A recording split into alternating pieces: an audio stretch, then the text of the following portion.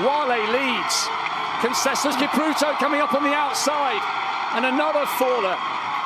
But El Baqali floats across the front. Now comes the acceleration. Kipruto is the defending champion.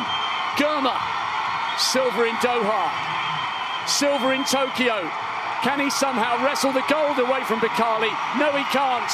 El Baqali becomes the first non-Kenyan to hold the world title as well as the Olympic title. That race played into the hands of the Moroccan. The longer they left it, the better his chances of burning them up, and he did so. And in the end, he had room to spare. What a victory